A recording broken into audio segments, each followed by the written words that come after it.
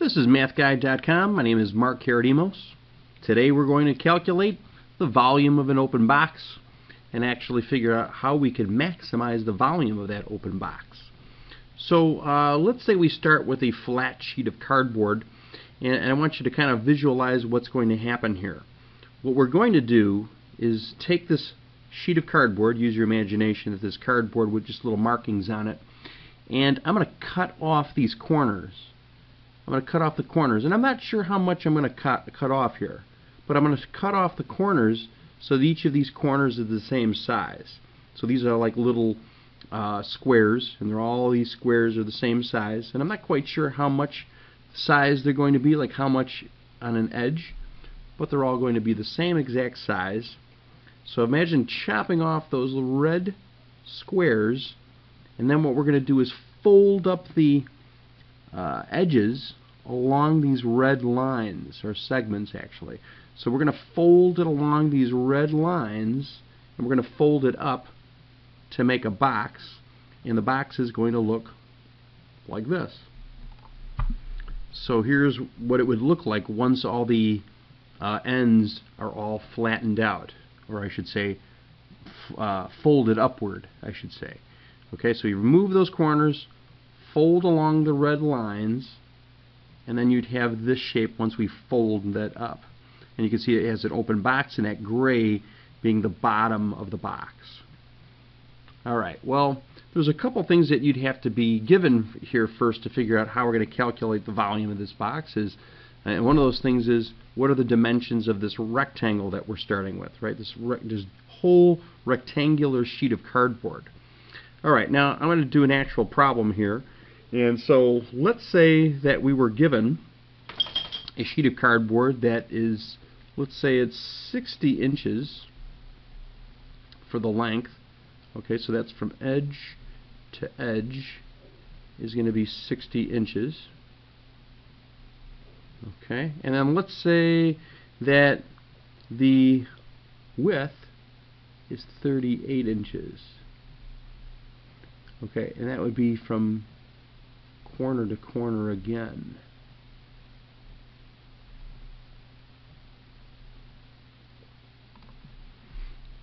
Alright, and what I want to do is chop off corners. So let's say the corners of the box are going to be unknown, but the edges are going to be X, right? I'm chopping off these little corners, and each one of them is X by X. Okay, so I'm chopping off little X's here. In other words, I don't know how much I'm chopping off. I don't know what that length is, I don't know what that length is, but it is X. So that's X, that's going to be X, that's going to be X, and that's going to be X. It's kind of hard to draw it in there, but I guess I could put it in there. So chop those off. Okay, and over here too, this would be an X. So all of those corners are X by X's. So all the squares are congruent. Alright, so what I want to do now is do something a little bit harder, is figure out now what is the length of the box. I mean, I know the length of the cardboard. So the cardboard is 60 inches long, right? So I know it's 60 inches long on the side, but remember, I'm chopping off X, and I'm chopping off X, I'm going to fold it up, right? I want to know what's going to be the length inside the bottom of the box. In other words, the length along the side here after I fold up the sides. So it's 60, but I'm going to take away X, and I'm going to take away another X. So it's going to be 60 minus 2X. That's how much the length is going to be on the bottom of this box. All right, likewise, I want to know what's the width of the box. So I want to figure out what that distance is. Okay, what that distance is.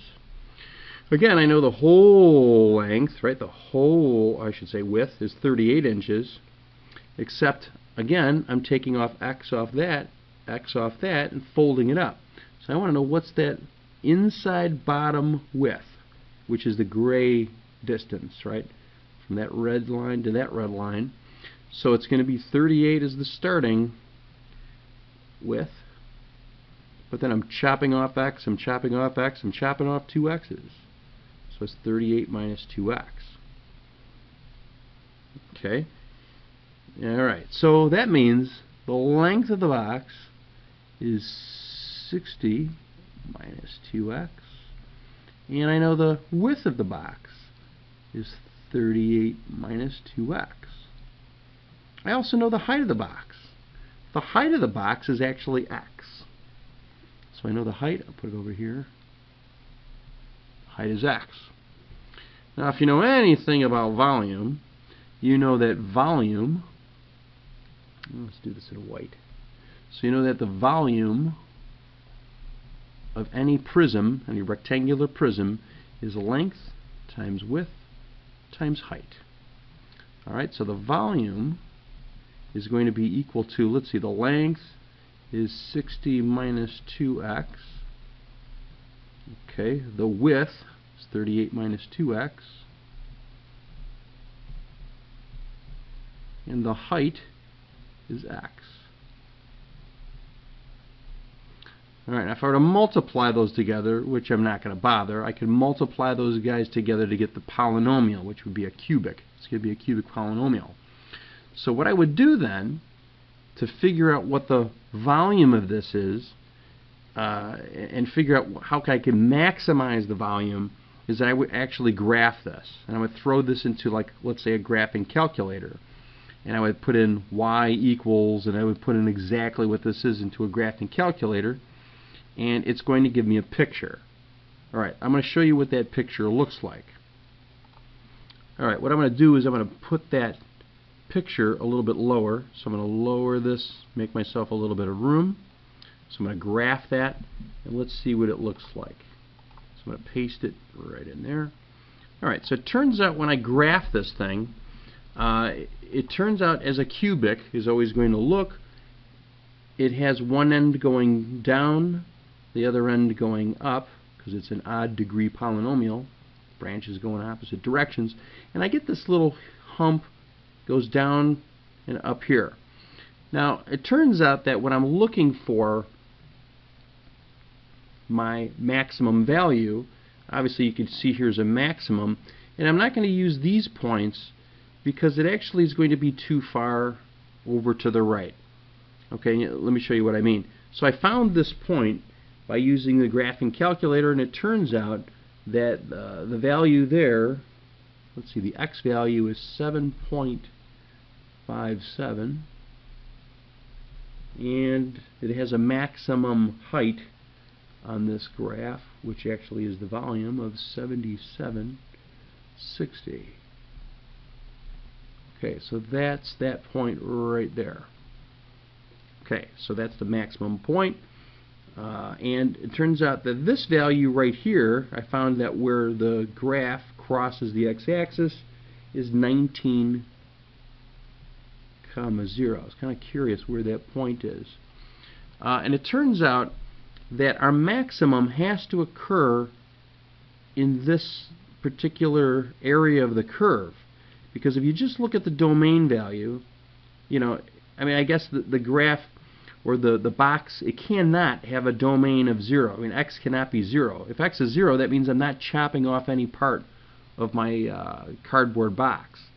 If I don't chop off anything, I can't lift any of these corners, I should say. I can't lift the edge to make a side of the box. So I know that x has to be larger than 0. Okay, so I know x is larger than 0. It can't even be equal to 0. Equal to 0 is not going to be on there. And if you go back to this, you could see that if x is 19, if I put a 19 in there, 2 times 19 is 38. 38 minus 38 is 0, so the width would be 0. And if you've got a box with a width of 0, you don't really even have a box. So I know my graph, or my x values, have to be less than 19. It can't even be equal to 19. So I know that the acceptable values for x for this particular problem have to flow between 0 and 19, and not even including those values. So I can only look at this part of the graph. I'm not even going to bother looking at this part because I won't even have a box. So along this particular curve, I know that it has to be some maximum value in that region. So the high point is right there. So it turns out I get a 7.57 is the x value that creates the maximum volume. So I know my maximum volume is 7760 when x is 7.57. Okay, so this way I know that the height, right, which is x, the height has to be 7.57. Of course, this is all in inches. And I could even figure out what these are going to be. Like, let's say if I wanted to figure out the width. The width is 38 minus 2x. Or in other words, it's 38 minus 2 times 7.57. And that's 22.86. 22.86. Okay, and of course now we can figure out what the length is. Well, the length is 60 minus 2x, which is 60 minus 2 times x.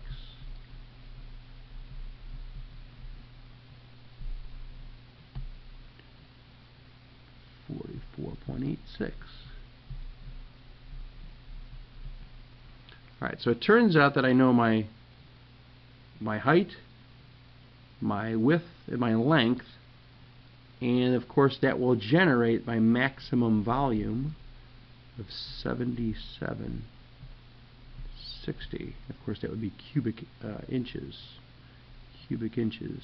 So I'll put inches cube. Alright, so that's how you do this problem. It's got a couple of steps, and probably the hardest part here is looking at this and figuring out how to set up these values here. And it's always going to be the width, 38, right? 38 was the width, and you got to take off 2 of these x's. And then likewise, here you had 60 was the whole length, but then you're taking off an x, another x, we're taking off the 2 x's. And then when you multiply those 3, x, 38 minus 2x, 60 minus 2x, you're going to get the volume, and you just graph that. And find that little hump in the graph there, right, that hill is the maximum, and that'll tell you the x value. And of course the maximum volume. Okay, so then you could go back, look at your setup, and figure out what your obviously your height is just x, and your width and your length, and write all this stuff down, and now you know how to calculate the maximum volume of the open box. So make sure you go back to MATHguide.com, check out all our interactive quizzes, all our instructional videos, and text lessons. Take care.